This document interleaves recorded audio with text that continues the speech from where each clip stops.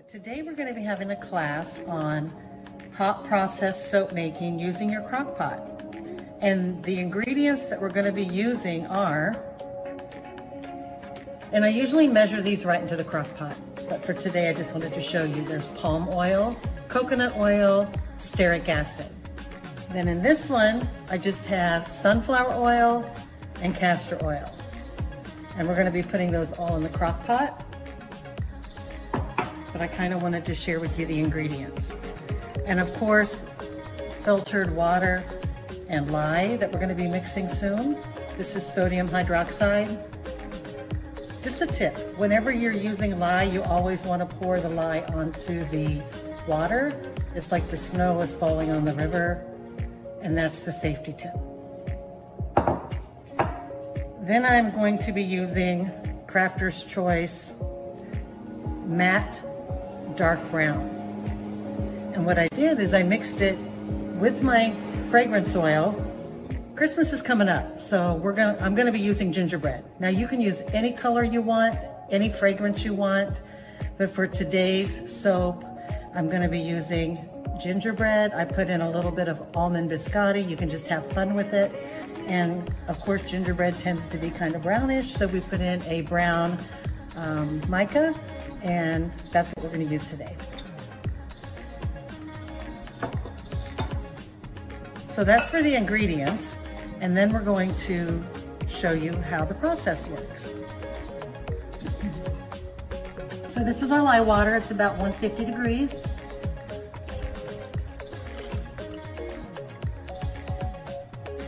And the oils are 150 as well.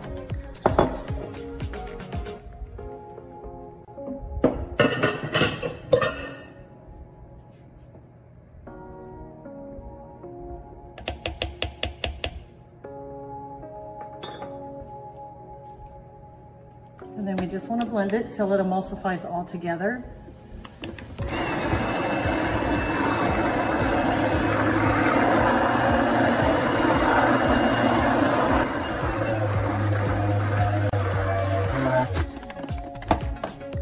Sorry about the noise of the blender and the stirring, but I want you to see it.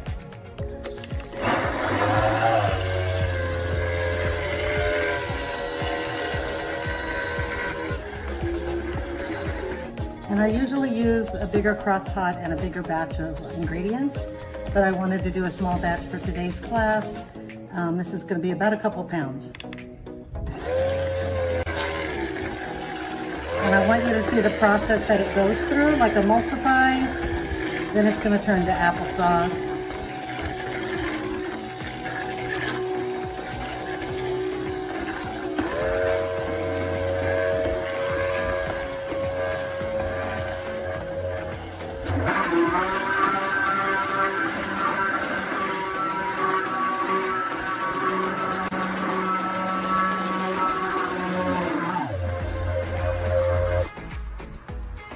And I had the crock pot on low, but I'm going to turn it to high while it cooks. Look how nice that looks. And we're going to put the lid on it, and I am going to leave you guys here so we can watch how it cooks. Now, since my crock pot is a small one, I'm hoping that it does not volcano very big because I didn't give it much room, right? So I stir it all down. And again, at this time, it's not a safe soap. So we have to cook it for about a half an hour or so, okay? So we'll put the lid on it. And I also wanted to show you something I do is I take all of those oils I mentioned at the beginning of the video and I put them in this container. Like I get these at the Dollar Tree and I have about 10 of these weighed all the time. So when I want to make soap, I just mix my lye water and go for it.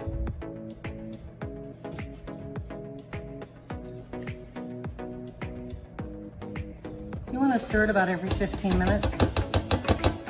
Make sure it's not going to volcano on you.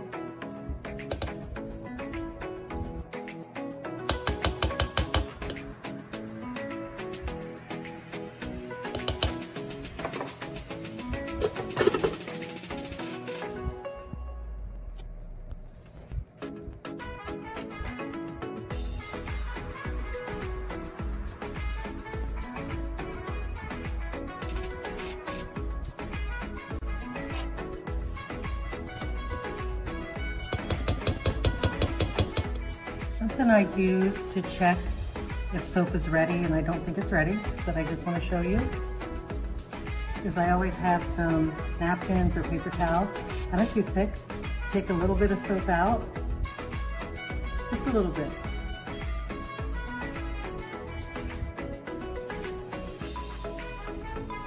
Then these are called Pheno drops, P-H-E-N-O. I got these on Amazon, they're pretty inexpensive. And then all you do is put a couple drops. Actually, I think it may be done. If it's bright pink, it means it's not done. If it's clear, it means it's done. So we're done. So I will show you what we're gonna do next.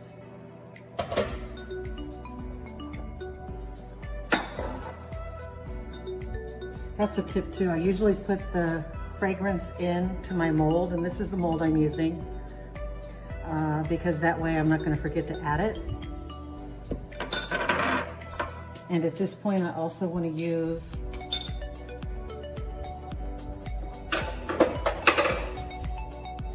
a clean spatula because then there's no lye on it. Give this a stir. And in here I had brown mica, 0.4 ounces of sunflower oil as a super fat, and my essential oils, I had about 2.75 ounces of, actually it's my fragrance oil in this case. I use a lot of essential oils as well. Turn it off. Stir it.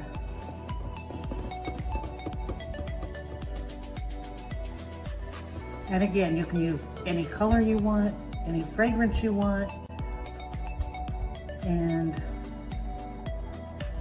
just, you know, if you want to divide this into two, before you add color and stuff, you can do two colors and blend them, swirl them.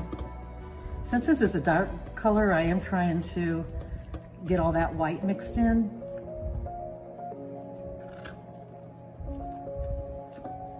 Because I don't think gingerbread should have white specks through it. Am I right?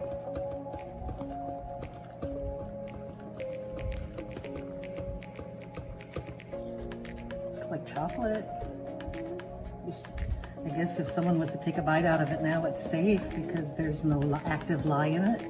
All the lye has been cooked out at this point. And I think that took about 30 minutes, maybe a little less.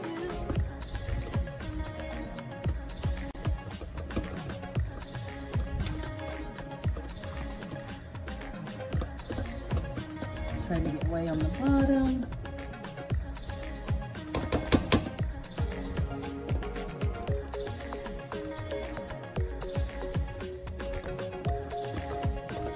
I think we're pretty good.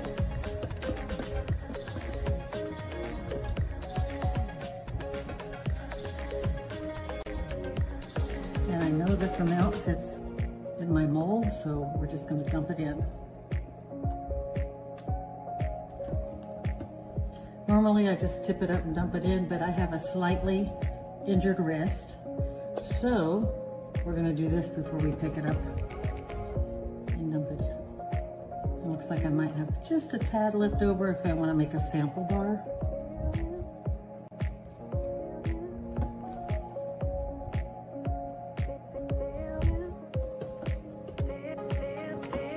And the crock pot's still warm, so with a warm crock pot, the soap stays nice and soft.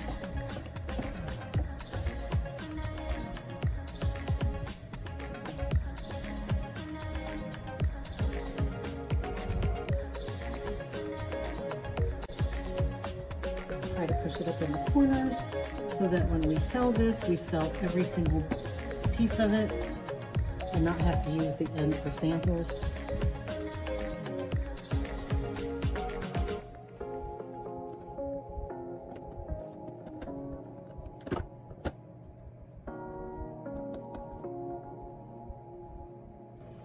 Play with the top however you like it. I like mine to be a little chunky. rustic looking. Seems like the customers like that as well.